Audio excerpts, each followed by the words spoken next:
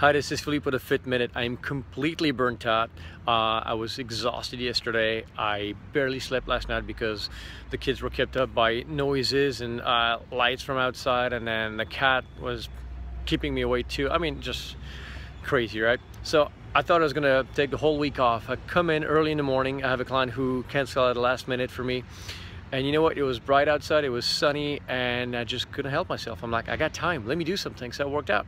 So I just listened to my body. I did pull-ups and dips. That's all I did right now. I'm gonna work on balancing and scales and things like that later on. But really, I'm going from being completely burnt out yesterday to being energized today, which means I'm probably going to crash a little bit later. But I still took a chance, took an opportunity, had a great workout. Maybe I'm mentally deranged and too addicted. Whatever I did, I feel good right now for this moment. So listen to your body. Do what you say. Do what you need to do. It's all good. Bye.